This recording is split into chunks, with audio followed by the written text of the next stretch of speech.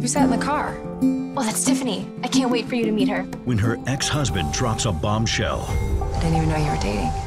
We're not anymore. She seems young. She's so much fun. Thank you so much for having us. Of course, we're family now, right?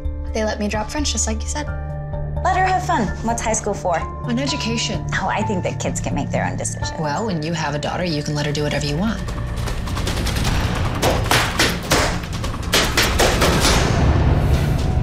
Hey, Renata. Would you mind cleaning the rest of this up?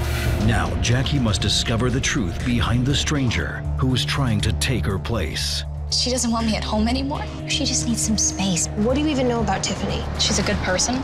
She's the only one who will actually tell me what's going on. What's this? What happened here? It's fine, Mitch. She didn't mean to. You put your hands on my wife. I most certainly did not.